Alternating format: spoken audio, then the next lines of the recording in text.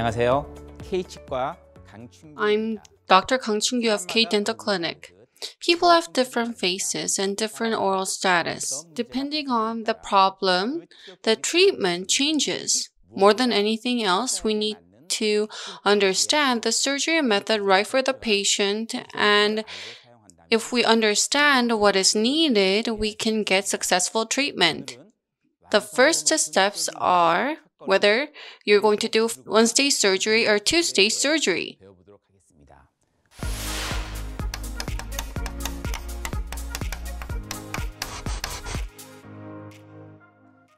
If you look at the contents, implant surgery method, two-stage surgery, one-stage surgery, the pros and cons, and the indications, and cover screw and healing abutment, which are used in one-stage and two-stage surgery, will be looked at.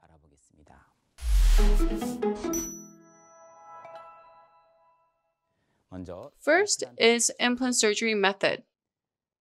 The method can be divided depending on the number of time you do incision on the gingiva, first one-stage or two-stage surgery.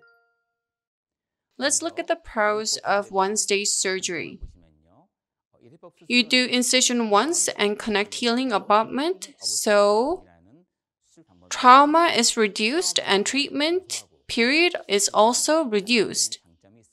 Because healing abutment is connected, you can check mobility of healing abutment and can predict prognosis of the fixture after surgery. Early diagnosis is possible, and if it fails, relatively bone loss is less.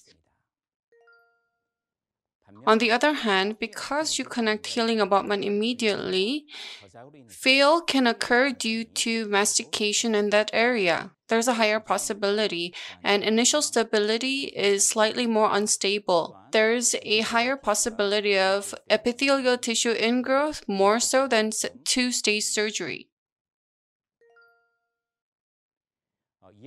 If you look at the two-stage surgery, you do incision, put in cover screw, and then it is closed. Secondary surgery is done. Implant's initial stability becomes increased, and because it is closed, the epithelial tissue ingrowth can be prevented and there can be better contact. Also, there's less possibility of fail due to mastication because it's covered with gingiva.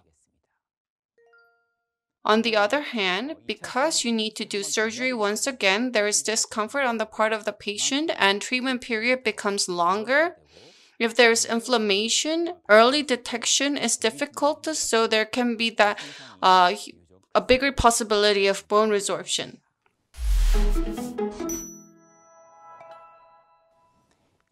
Two-stage surgery leads a stable bone integration, and it's a traditional approach for bone healing. Relatively, there's a less possibility of infection and failure due to occlusal loading. Because there's a second surgery, there is patient discomfort and treatment period becomes longer.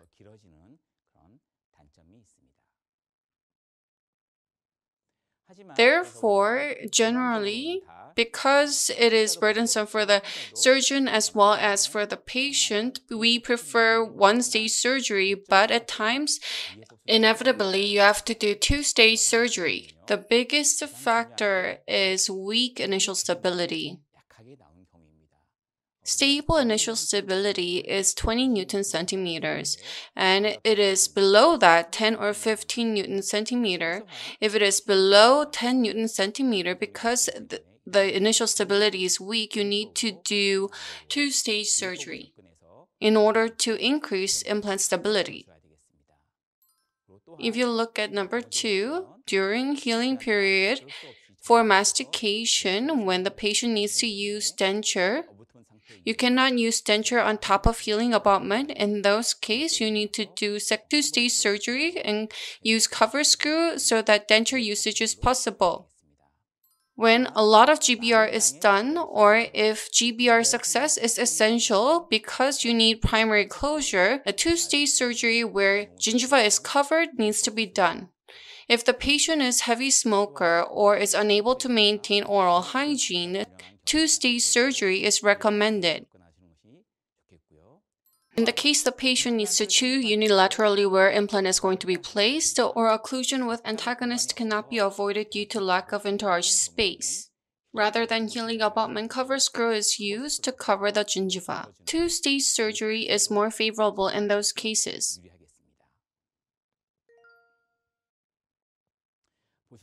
As you can see, because of the opposing teeth, interarch space is very limited. In those cases, if you need to place an implant, there's no space for healing abutment, so two-stage surgery need to be proceeded.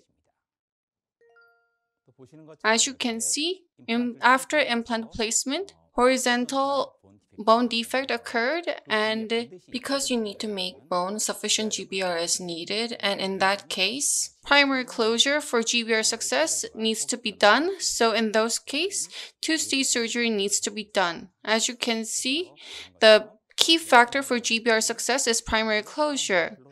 As you can see, primary closure is essential for GBR success. You do second stage surgery and connect healing abutment after that. For GBR success, the two-stage surgery is imperative.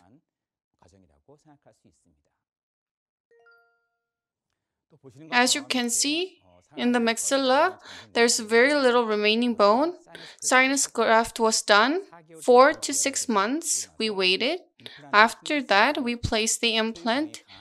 We gained strong initial stability. Immediate loading can be done, but in the case where this cannot be expected, two-stage surgery needs to be done. The patient can use denture meanwhile and do mastication. In such cases, two-stage surgery is necessary. In the two-stage surgery, you do incision, drill, place fixture, connect cover screw, and gingiva is sutured.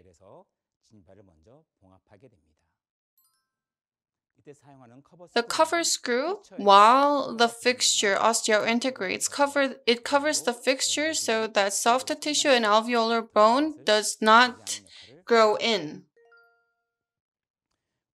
After a certain period, normally that will be 2 to 5 months, second surgery will be done. Second incision is made, cover screw is found, removed, healing abutment is connected, and suture is done. Transgingival hole, where prosthesis can go on top of, is formed.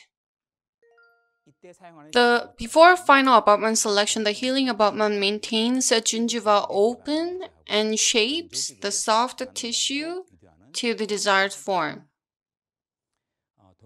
Please take a look at this video. In lower number 46, anesthesia was done. 15 blade was used to do incision. Flap was retracted. Periosteal elevator was used. Full thickness retraction was done. Following sequence, primary drilling was done, and then subsequent drilling was done. In the case of this patient, the GBR was necessary, so two-stage surgery was conducted. Mount was removed, cover screw is connected, GBR was done, gingiva was fully covered. This is the two-stage surgery. If you look at the two-stage surgery, X-ray or clinical image is used to check implant position. And then incision is done on gingiva using curette, blade, burr, tissue punch is used to find the cover screw position. Healing abutment is connected and removed. Because it's not fully osteointegrated, I use curette to find cover screw, and then once you find it, cover screw is removed and healing abutment is connected. That is the process.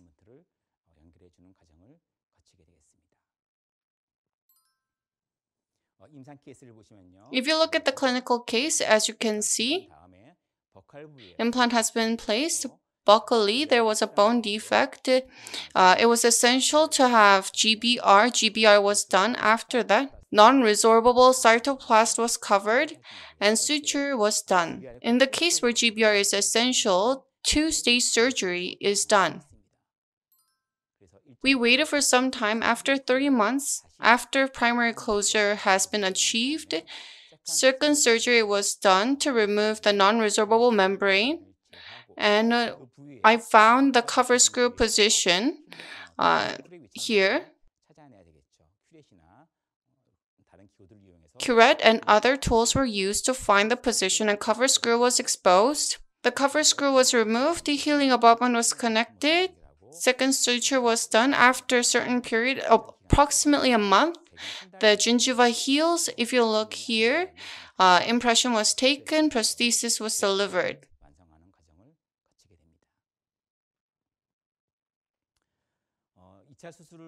If you look at the two-stage surgery schedule, you need to consider when you need to do the second surgery. Let's look at the factors determining that. First, bone quality, whether the patient bone is soft or hard. That is one of the determining factors. How strong is the initial stability? If it is weak or very weak, we need to wait a bit longer. If you have done a lot of bone graft, in general, minimum of 3 months or more needs to be waited.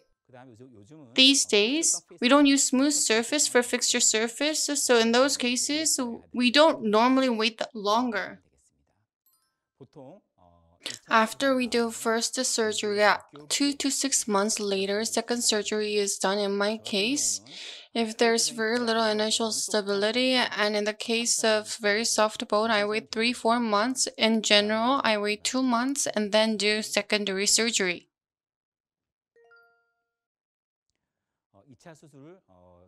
Time schedule for secondary surgery.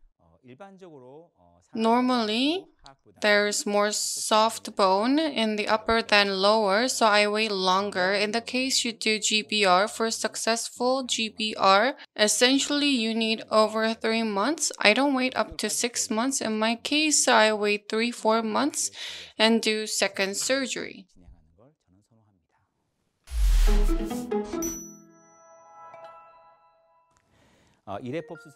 One-stage surgery. You do incision once and connect the healing abutment, so patient discomfort is reduced and treatment period also decreases. Healing abutment is connected and there's higher percentage of infection, and there's also possibility of occlusal loading. Therefore, initial stability needs to be over 20 Newton centimeters.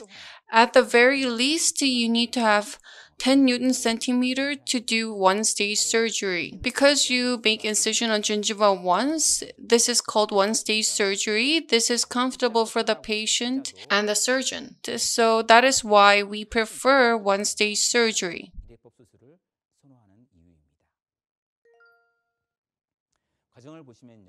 This is the process. First, incision is done, drilling is done, fixture is placed, healing abutment is connected, and suturing is done.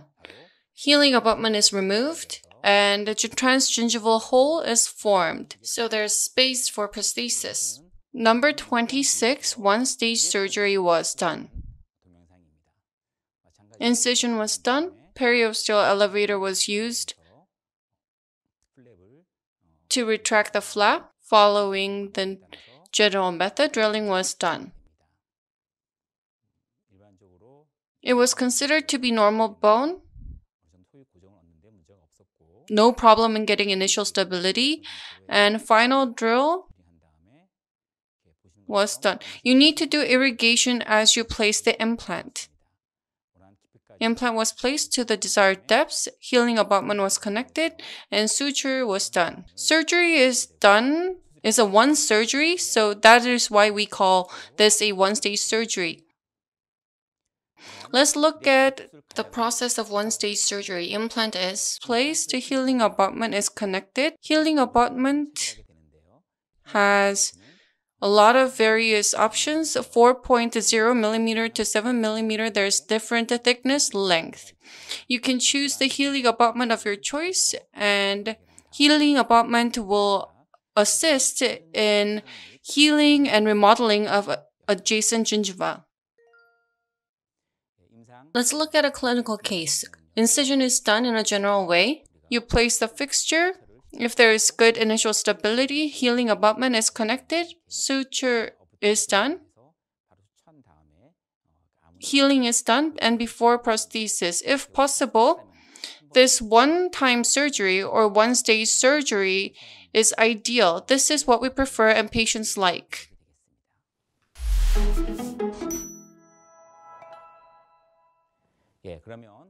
Let's look at the most prominent component in two-stage surgery, a cover screw.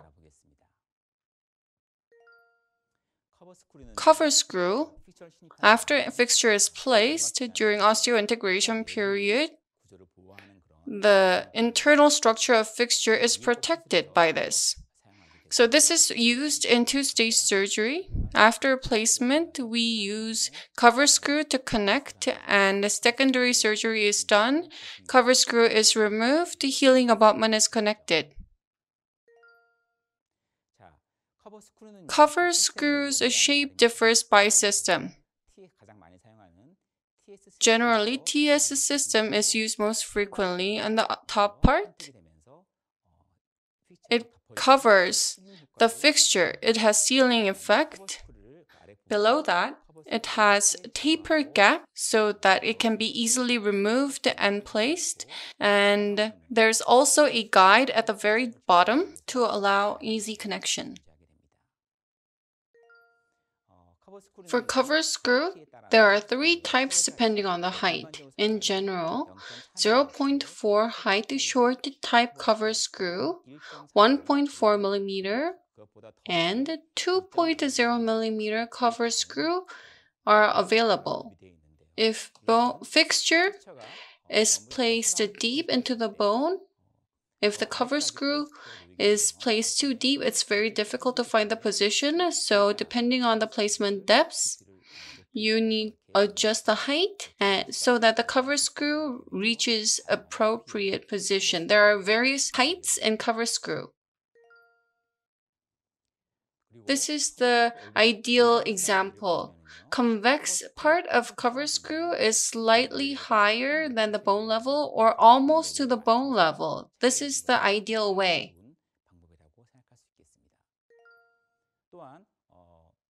Depending on the platform of the fixture, if it is mini fixture, you need to use mini cover screw. If it is a regular platform fixture, you need to use that accordingly. If it is switched, it might not get connected or it might get loose. So you need to choose cover screw that fits the platform.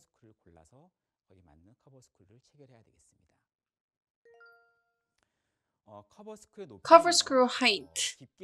In fixtures placed deep, on top of cover screw, bone grows over, so it may be difficult to remove cover screw. So it may interfere with histocompatibility of tissue and can negatively affect primary closure. So a cover screw with appropriate height needs to be chosen for primary closure. When we do two-stage surgery, we do GBR a lot. If the cover screw is too high, it may interfere with tissue's histocompatibility. Clinically, sometimes we use cover screw high. As you can see in the second image, it is placed deep, and when GBR is necessary, it does not interfere with primary closure, and when you do GBR, it maintains space. In other words, tenting effect is given. It's an example of where cover screw is placed rather high. You cover with membrane, and at second surgery, you can see that the bone has healed well. There are things to consider when you connect cover screw. Top of fixture and cover screw, in between that, There can be gingival or bone particles. It can cause a gap and prevent sealing. This will cause proliferation of bacteria within fixture and cause inflammation and interfere with osteointegration. Therefore, sealing needs to be done properly. In general, when you tighten with your hands, it is 5 to 8 Newton centimeter. You need to tighten so that sealing is done properly, but if you apply excessive torque, and in the case where initial stability is weak, as you tighten the fixture, you need to make sure it doesn't move and appropriately tighten the cover screw. In the case of two-stage surgery, we do it because there's insufficient initial stability. If you put excessive force, fixture might move. This should be prevented.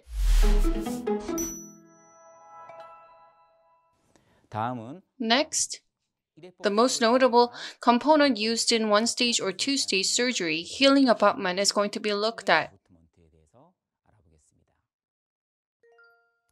Once the fixture is osseointegrated, it helps in healing the gingiva to the level that you can attach prosthesis. Up until that point, it protects the internal structure of fixture and helps gingival healing. As you can see in one-stage surgery, healing abutment is connected after one incision. Healing abutment is key component in one-stage surgery. As shown, transgingival hole is created, and you can connect the prosthesis on fixture. Transgingival hole creates a space for prosthesis.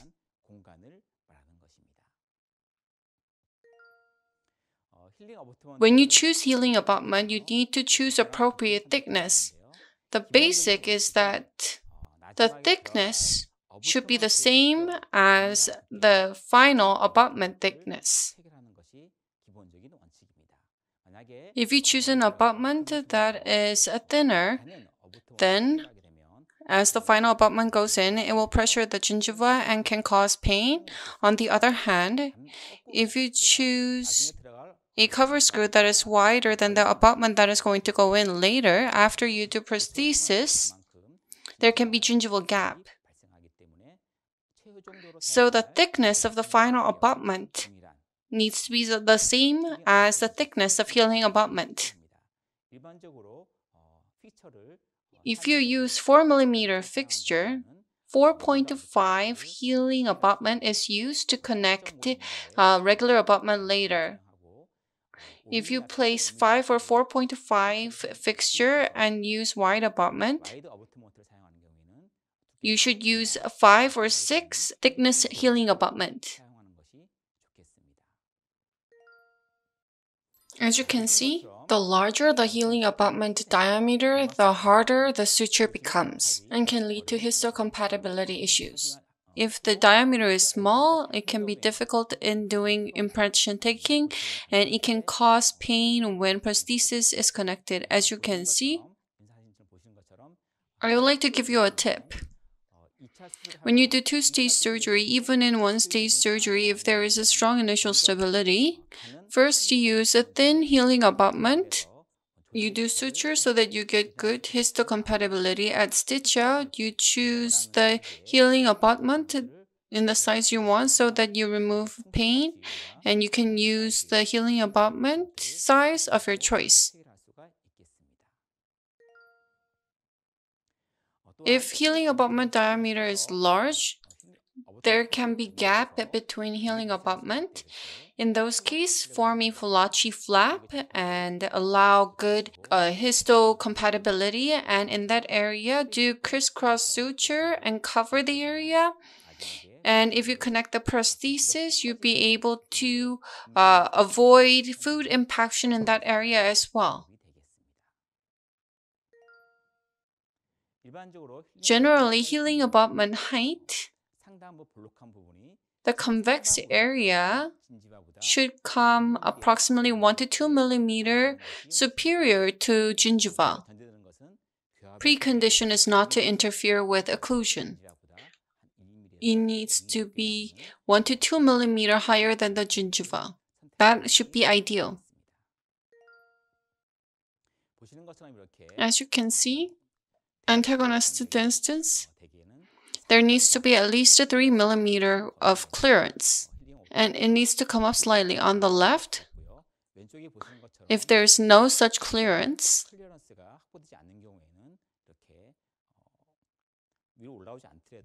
even if it does not come up, it's better than causing harm to osseointegration and interfering occlusion.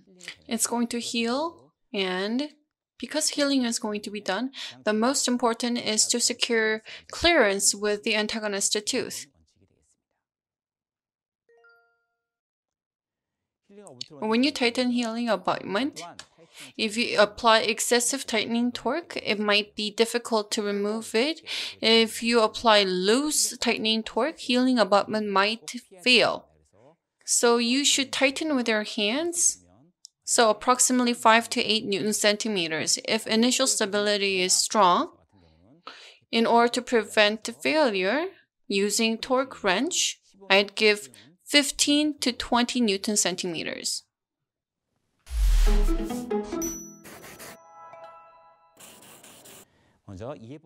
Two-stage surgery and one-stage surgery's pros and cons. In other words, pro of two-stage surgery is con for one stage, and pro for one stage is con for two-stage. Let's look at the pros. Pro for two-stage is initial stability, and you can prevent epithelial tissue ingrowth. There is relatively less possibility of inflammation, and there's less possibility of failure due to mastication. For one-stage surgery, treatment period is reduced, and you can predict the prognosis of fixture. No additional surgery is needed, and discomfort on the part of patient and surgeon is reduced. The indication for two-stage surgery is bad bone density and bad initial stability. For one stage, good bone density and good initial stability. At least a 10 Newton centimeter is required. Two-stage surgery healing period, because there is 2 surgeries compared with one-stage surgery, it's 1 month or 2 months longer.